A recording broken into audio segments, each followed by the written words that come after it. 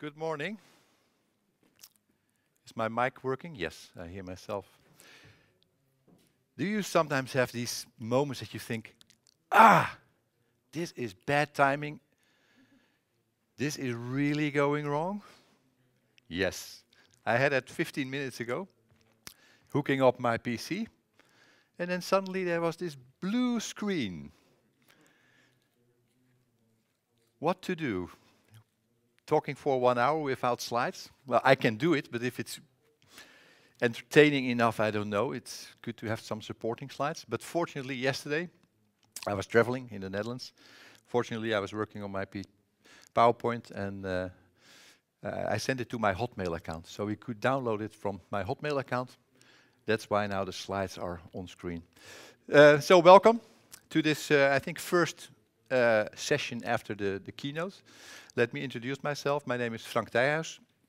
My funny accent is because I'm originally from the Netherlands, but I'm living in Norway. My role is I'm managing the International SAM Institute, which is a member of the Crayon company. And in that role, I deliver training and manage training, and we deliver training across the globe, all related to IT asset management. What I would like to do today in this presentation is go with you through IT asset management, and just to see what kind of meat is in the room. Who is familiar with IT asset management? Okay, good. So explaining and presenting why IT asset management becomes more important in these digitizing world. When I prepared for this presentation, I thought, okay, what makes sense to present? Because it's a very broad topic, and I'm originally also a sales guy, so you always need to think, what are the needs in the audience? So I went online, I did some research, and thought, okay, what are the topics, the hot topics in IT? And specifically, what are the hot topics for the audience that came to this NIC conference? And I put a few slides on that. And one of them is, everything is becoming so complex. There are always layers of technology added. It's not that we're all moving to the cloud, it's just an additional technology. And I think the keynote addressed the changes in our society as well. And we need to deal with that. The other thing is the agenda for today. I went online, checked the agenda of this conference, and I just picked out a few of the topics. Challenges to stay secure in the era of digital business. Moving to proactive security, why and how. Stairway to Heaven. For the older people in the room, that was a song Led Zeppelin once played. How to approach the clouds. Digital transformation, how are you managing the world of change? And it becomes more and more clear that in order to make informed decisions, decide if you want to join these waves of technology. Does it make sense for the business? What are the costs associated to it? The risks associated to it? You need to be informed. And of course, every presentation you need to refer to Gartner. And these are the top 10 priorities that Gartner sees for CIOs in 2016. And I'm not going to go through everyone, but I just want to make the point that in order for organizations to understand and decide if they want to move into these priorities, track the costs, see if there's any ROI to it. Are they on track? Does it make sense to continue? You need to have good information. One thing is very interesting that today, and again, Gartner data, that 38% of IT spend is bypassing IT procurement within an organization. And that's quite amazing. Shadow IT is one of the things that relate to that. But I think it was a few years ago that already was predicted that in a few years from now, and we're actually there, that marketing would spend more money on IT than regular IT. And it's very easy. There's the cloud, there are web services. Marketing and the business, they want to move fast. They see something, they hear something, they go to a website, they click, they give their credit card, and they have a web service running. Great for the business. But there's also a big risk in it. First, you enter new technology in your organization. Cloud technology, but it can also be software that's still running on premise. So the cost control becomes much more difficult. But there's also a risk. What kind of software is running in your organization? Where does it originate from? It could be malware. Ever heard of ransomware? Interesting topic. You download software and you get a friendly email that you say, okay, if you want now to get your data back, please transfer some money to this account and we'll release your data again. I put it very simply. But there are big risks. A risk from a security perspective, cost out of control. So there needs to be a way, ideally, for organizations to get back in control. Leadership's concerns. This is the executive and sales track. Just a few examples, questions that executives might ask, or they wake up during the night and say, hey, where are my employees working? Do they have the right tools? Can I outsource to the cloud? Save money, protect my data. You see the rulings, safe harbor was going down the drain. There's now a new agreement with the US, if you follow the news. Skepticism there. So there's a lot of things to do with data protection and privacy. How do I control what technology my employees are bringing into my organization? Does it support the business? Is it secure? And in the end, we need to be innovative. Business is changing rapidly. You see new business model emerging due to IT, the abilities that IT provides. In other words, IT as an enabler or supporting the business. Now the business is much more equal to IT. Think about Uber, think about Airbnb, new business models. And in fact, every organization with new technology now emerging, the Internet of Things, every organization should think, what does this all mean for my business? Maybe I need to transform my business in the years to come. What if the products that I deliver to the market, if they all would be, all would have a little chip so I can track them? It could really be disruptive for the business models. So IT asset management becomes more important. And what IT asset management does, it's tracking assets from a contractual, financial, and inventory perspective. Sometimes when I deliver a training and I talk about IT asset management, people think that IT asset management is running around with screwdrivers and replacing hard disks. That's not the point. That is for the physical work. This is contractual, financial, and inventory. And you could say IT asset management, it consists out of software asset management and hardware asset management. And there's a lot to do about software asset management. I think that proper software asset management can only be done if you take into account your hardware assets as well. Think about where software is running these days. It can be in the cloud, it can be on-premise, it can be in a public cloud, private cloud, mobile phones. Mobile phones contain a lot of software data and all the risks that come to it. So in order to make informed decisions, strategic decisions on IT, you need to take both software and hardware assets into account. So the formal definition on the screen, you can read for yourself, but I would like to point out that it has to do with the full life cycle. Even before you acquire assets, ITAM comes inside, and even if the asset already left your organization, disposed of, IT assets still need to be checked because organizations are responsible.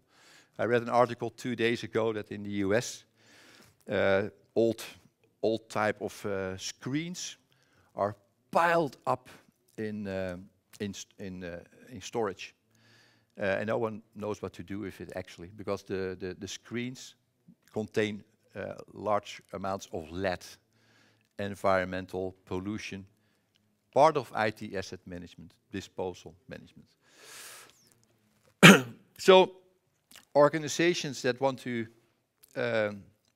make an effort of IT asset management, and I'll talk about the benefits a bit later, should understand that IT asset management, it's something that you start and you need to continue. Continuous improvement. It's not just a project that you do and think, okay, I need to do IT asset management. Let's spend half a year of it. Now we're done. It's continuous improvement, and you're never done, actually.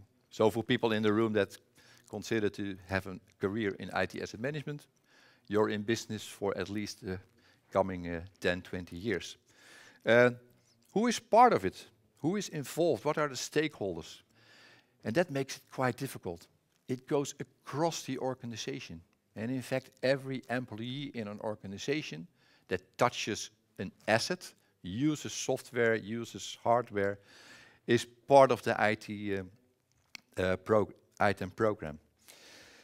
So any organization should have an IT asset management program, and even if you're not aware, organizations are doing it, but probably not yet in a consistent and coordinated way.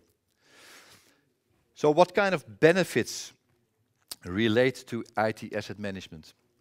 Well, first, financial benefits. If you track your assets, if you understand what assets you have, you understand much better what are the financial dynamics related to that asset. So you're able to do better ROI calculations.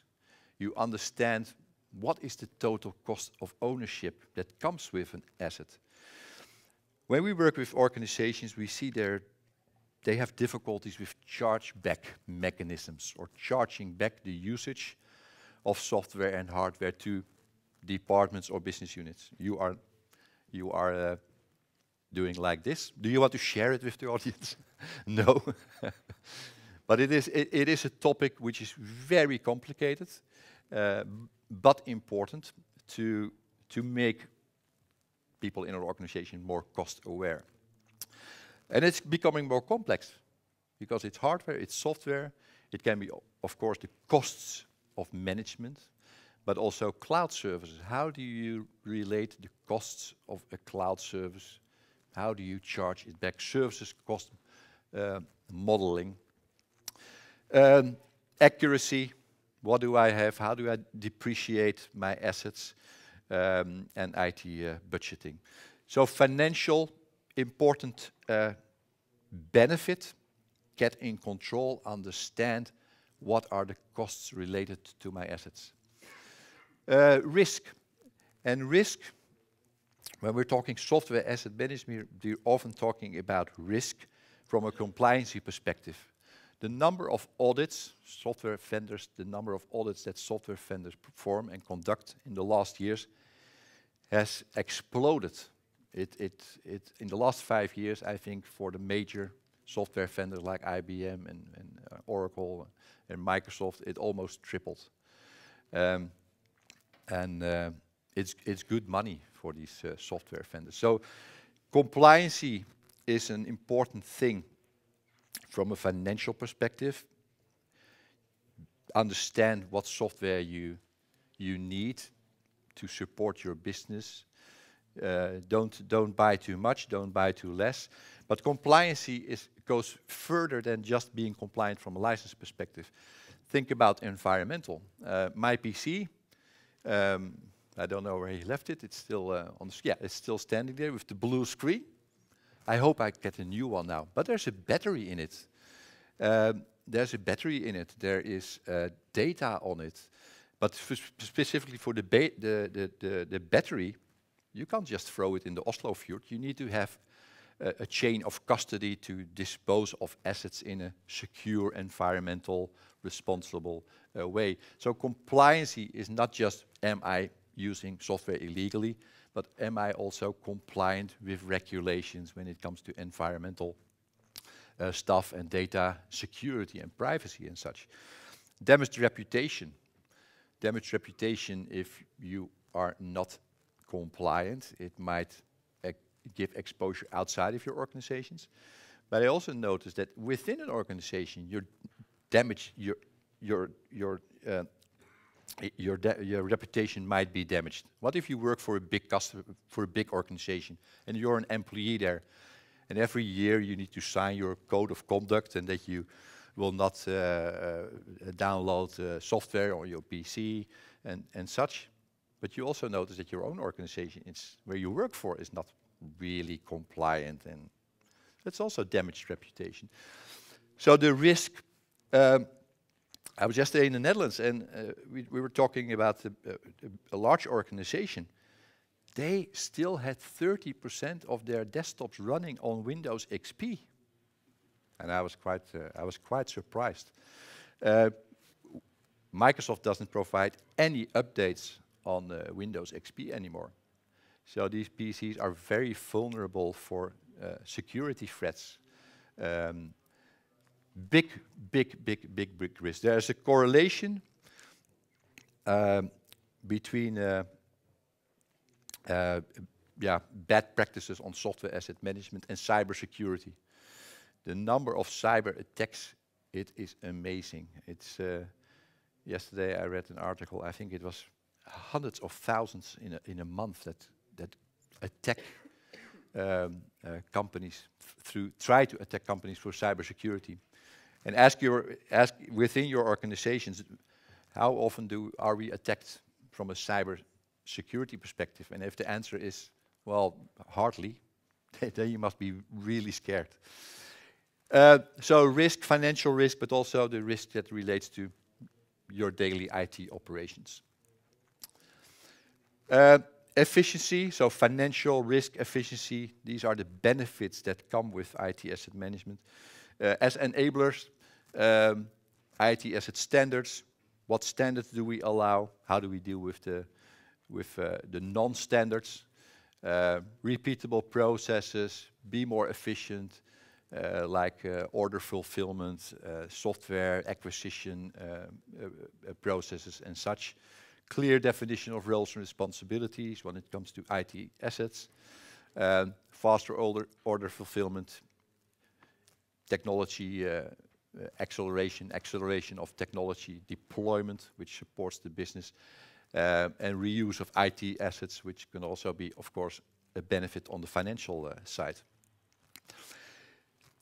So if you look at these categories of benefits, if you also think about the priorities that the CIOs have, that the audience here has, given the agenda that was built, there is a need for information. Information that is needed to identify your risk and act on it, understand your costs and reduce them, improve efficiency, and understand where you can improve efficiency. So data is important. So organizations that want to start with IT asset management, there is a clear need for a robust data backbone in the organization that can provide information to be successful in these areas. Now it becomes more complex. I already mentioned IT asset management goes across the organization.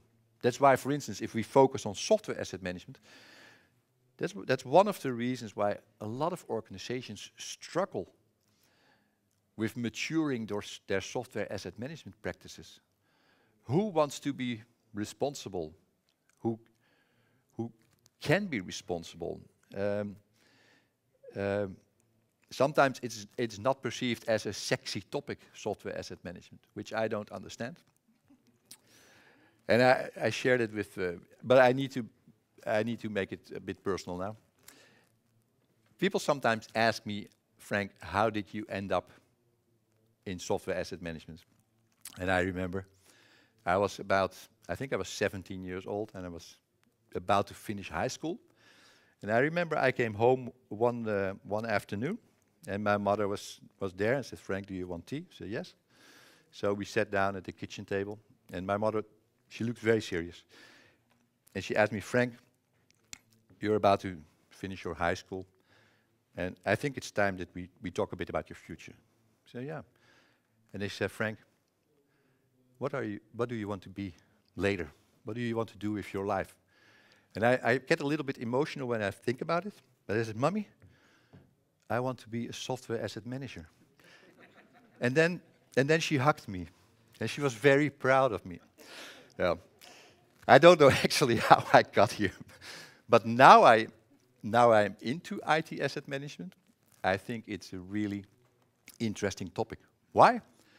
Because it's in the center of an organization. It touches every department, every business unit. So within IT asset management, you're a spider in the web. So IT asset management, take an average organization, they have these departments and business units. I mentioned we provide training out of the International SAM Institute. And we adopted a framework which originates from the International Association of IT Asset Managers, ITAM. And ITAM, they started 13 years ago. They came up with this framework which consists out of 12 so-called key process areas. And they're around the departments and the organization here. And an organization that wants to be successful and wants to mature their IT asset management practices, they need to get their act together in these key process areas. And this is not a training, but just to give you an understanding. One of the key process areas an organization should work on is acquisition management. You could say that's the gatekeeper KPA for an organization. What it does, it ensures that only assets come into your organization that the organization needs. I just mentioned at the beginning, 38% of IT spend goes beyond or goes around IT procurement. So acquisition management, what's in there is you need to define standards. First, it starts with the business. What kind of business are we in? What's the goal? What's the mission, vision for the business? What is our charter for the years to come? And then an organization needs to decide, okay, what IT capabilities do we need to support our business and make our business successful? And if you have these discussions in an organization, you can say, okay, these are the standards that we allow. Do we allow bring your own device?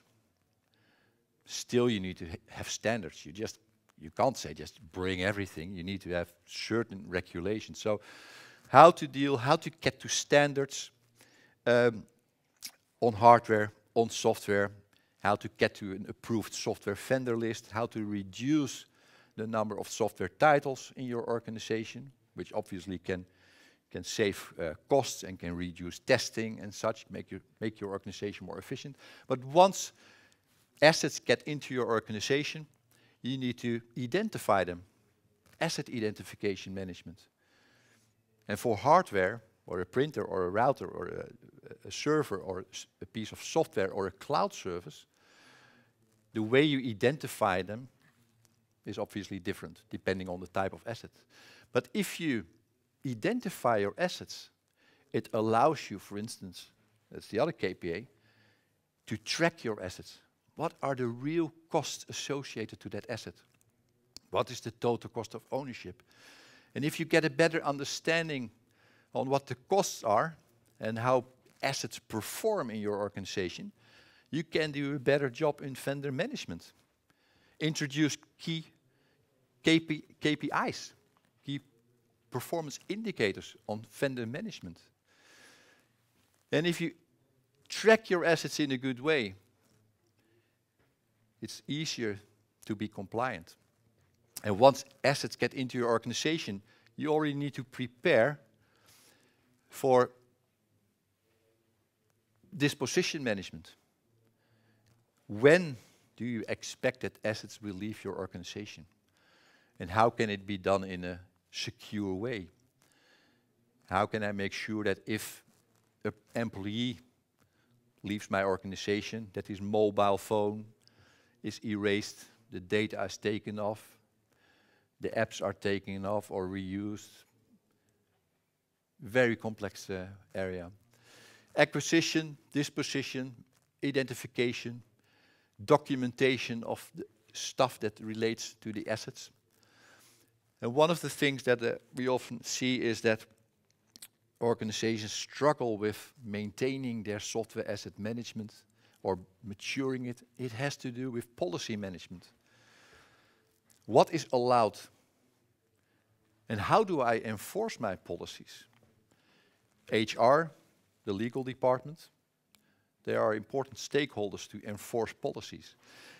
But if you have policies in place, you need to communicate and educate your employees. That's another thing. Ask for you don't have to answer in public, but did you sign an agreement with your employer how to use software? What you are allowed to do or not? Often they have policies. A lot of organizations do have policies, but these are very well kept secrets. They're not communicated. You need to inform the stakeholders that there are policies.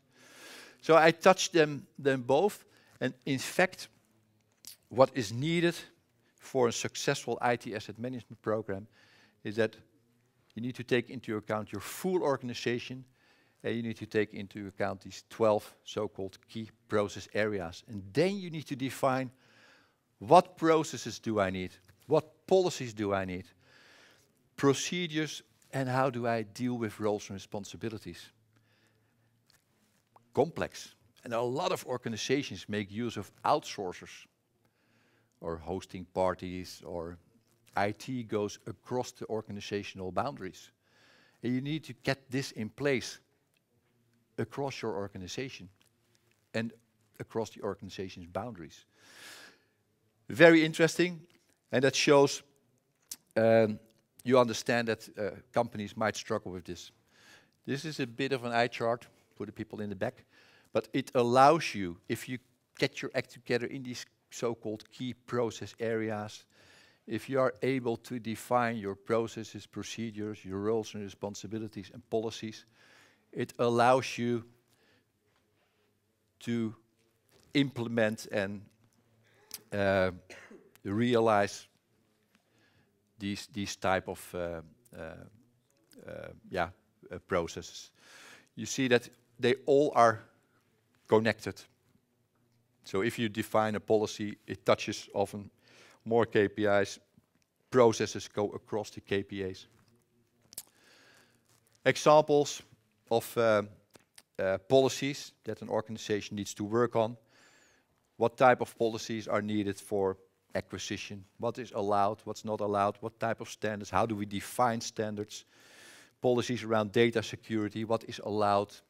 Where can you store data? When do you need to make backups, etc., etc. Vendor communication. How do we inform our vendors, educate our vendors, make sure that they are complying with what we think as an organization is important. Lost or stolen assets. People go on, it's more and more flexible. People work wherever they want and on which device they want, and they can be in hotel rooms or in cafes or whatever. And then their PC is stolen. Is there a policy in place what you need to do? Call IT, yeah, my PC is stolen. But organizations from a security perspective, they need to have a policy in place. What to do when something is lost or stolen. How to reduce the potential risk that comes with that. Disposal or assets. Very interesting. Very interesting. Think about your organization. How do they get rid of their assets? Sometimes it's just put in a locker. Yeah, we don't use it anymore. We put it in a locker, and then after 3 months, someone organization picks it up. And then what happens? What happens with the data? Are we sure it will be erased? Do we have a process in place that the hardware or the software that was attached or connected to that hardware piece is reused and brought back in a pool? And if these policies or these procedures are not in place, organizations just buy software and they continue to buy software. A big steel company, multinational, we were talking about it yesterday with the Dutch subsidiary. They expect that they spend worldwide, they have about 20,000 employees, that per day they spend about 50,000 euros per day on just buying software without really understanding if it was needed, because they don't have these processes in place. Disposal of assets, very important, and number of policies. Of course, organization with 500 employees, 10,000, 100,000 employees, there are differences. But even an organization with, let's say, 200 employees, they still need to have all these KPIs in place, or at least think about it. Organization with 200 employees, they have 200 PCs, laptops, they dispose of it. You can't say, okay, there's only 200 employees, so they are allowed to make a mess of it, and don't obey to the legislation and environmental rules. Even smaller companies need to have their act in place. Standards, asset standards, terms and conditions. Think about terms and conditions. How can we leverage these much better when we do vendor management? Vendor standards, communication, education. Don't reinvent the wheel. That's actually what's meant here. Think about what standards, and you can reuse them much easier. You don't have to think of it anytime. What kind of standards do we have on total cost of ownership and ROI? Do we, for every asset, if it's needed on an ad hoc basis, think, okay, what's the total cost of ownership? Or do we have a standard? This is how we define total cost of ownership for assets, and these are the assets that we want to do it. Every asset within an organization, our organization, that is worth more than 1,000 euros or 9,000 crowns, we will track the TCO and try to track ROI, and we do it in a certain standardized way. So businesses, of course, business is business. We need to continue to be successful with business. But IT asset management can help organizations to run IT more as a business, if you know what I mean. There's the discussion, IT and business alignment. It's going on for, I think, probably more than 3 decades. Yeah, but IT doesn't support the business efficiently. IT doesn't understand the business. And I think it's still an issue. But through IT asset management, yeah, you can run IT more as a business. You can be more transparent to the business. What are the real costs? What is really needed? Can we have good discussions how IT really supports the business? And of course, save costs. And what can you do with the cost? Well, you can add it, the savings you can add to your profit, or you can be more innovative. There's more money. It shows from statistics that, I think it's Accenture did that math and that research, that 80% of IT budgets are spent on keeping the lights on. In other words, if an IT budget is 100%, then about 80% of that IT budget is spent by organization on just maintaining their current state. So there are only 20% out of that IT budget available for innovation. So what if we could reduce through IT asset management, really understand what's needed, what are the costs. If we can reduce it through standardization, big cost saver, to allow organizations to be more innovative or make more profits. That's the promise.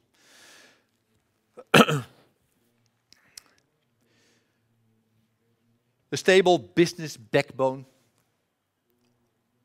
sustainable, stable business backbone. And executives are more demanding. If our organization, if we try to sell something, we can be very enthusiastic about it. And even the people that we talk in an organization, they can say, yeah, it makes a lot of sense. But more and more, and let's say we are living in crazy busy times, and organizations, they need to prioritize. What are they going to do with their money? Where are they going to invest? There is always someone in an organization that will say, why should we spend this money? Why should we spend 1 million crowns on this project? What will be the tangible benefit that I can have as an organization? And that's aligned with this.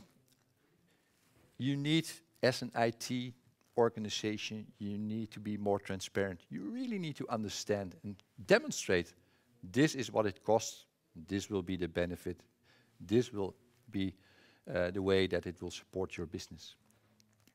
So ITAM is the foundation for the road to technology infrastructure success, which clearly correlates to being successful in business.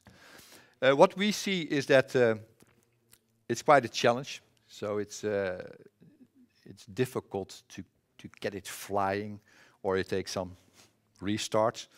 And the main reasons for that is that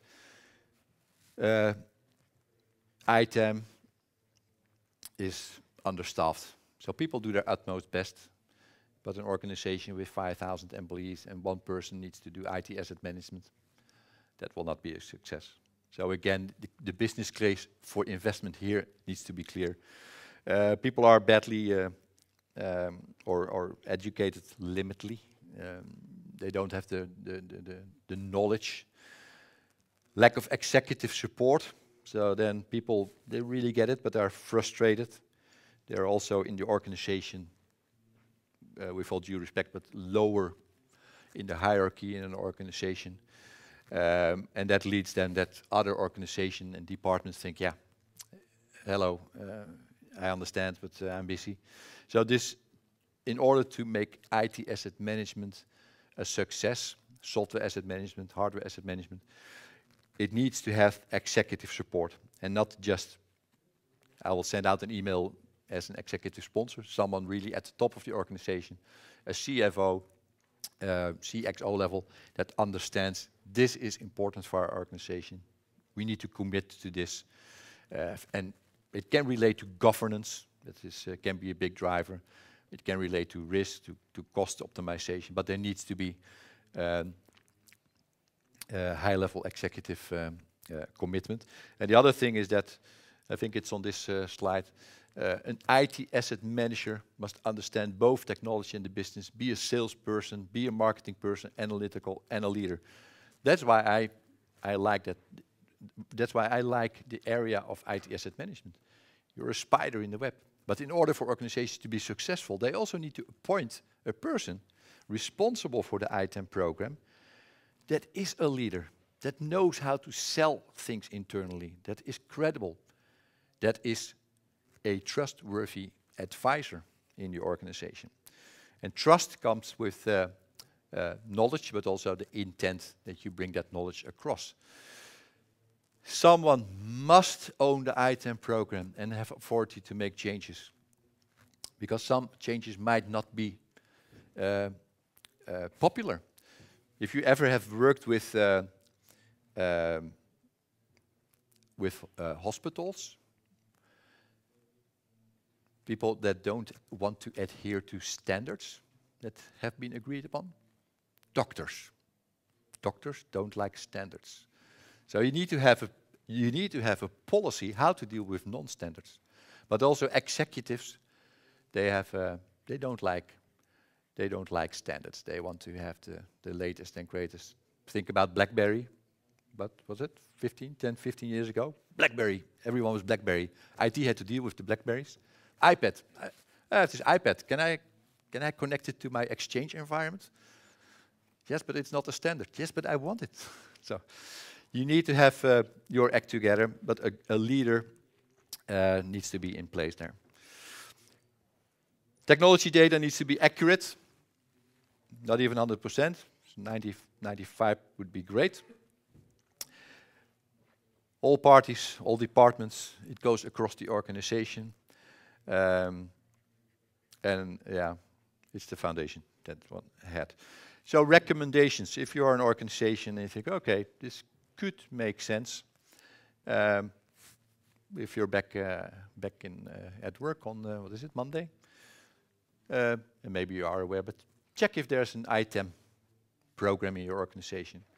And everyone is engaged, and you're working in IT environments. So engage with ITAM team and see what it can do to you or what you can contribute to the ITAM program. And if it's on a low level, there's room for improvement. Discuss if it makes sense to explore what would it mean for your organization. And an assessment or risk and reward analysis could make sense. An assessment you go through, you take your organization, you benchmark your organization to these 12 key process areas that I mentioned. How are you doing on acquisition management, on policy management, on vendor management? And then you can score and you can think, okay, this is our current state. What would make sense for us as an organization to start working on? What would be the cost savings, the efficiency improvements, risk reduction? So short-term actions, mid-term actions, and what would be possible on the longer term. So having said that, then I didn't send the last PowerPoint edition to my Hotmail account because now there was a slide with a question mark. I added that yesterday. So there's now a slide with a question mark. So we do have some time for questions or comments or concerns. Anyone?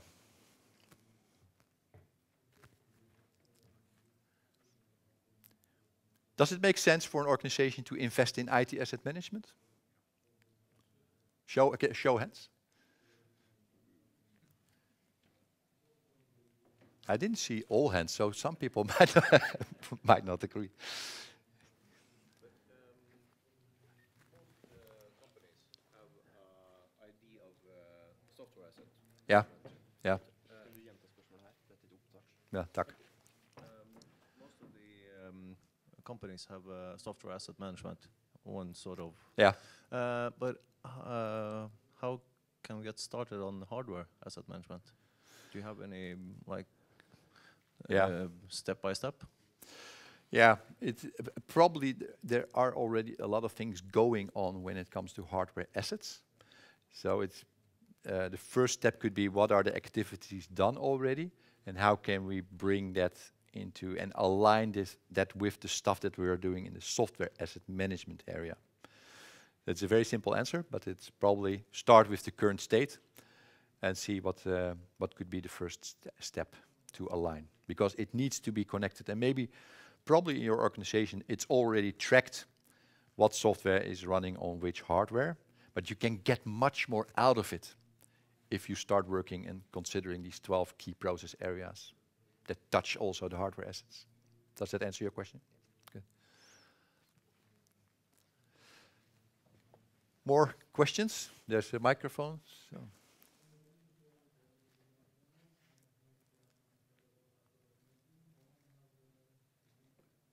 No? Have I been so clear? Good. I think that's it. And thank you for your time. Feel free to reach out to me. I didn't have my email address, but you can see on the agenda and on the my name, and pretty sure in this digitized economy that you will find me. Thank you for your time.